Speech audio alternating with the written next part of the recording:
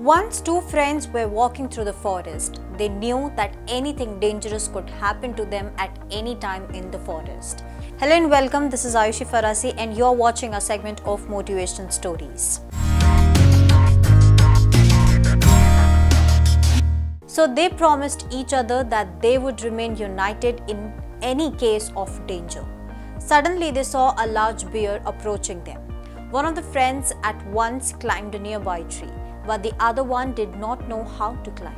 So being led by his common sense, he lay down on the ground, breathless, pretending to be a dead man. Guess what next happened? The bear came near the man lying on the ground. It smelled in his ears and slowly left the place. Because the bears do not touch the dead creatures.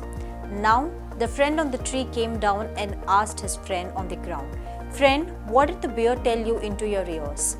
The other friend replied saying, "The bear advised me not to believe a false friend." Well, this little story gives us a moral that being in a new surroundings with a new set of friends is indeed exciting if you are a student. But beware of the people who are just posing as your friend. In the same way, you have to be supportive of your friends by standing by them in any situation.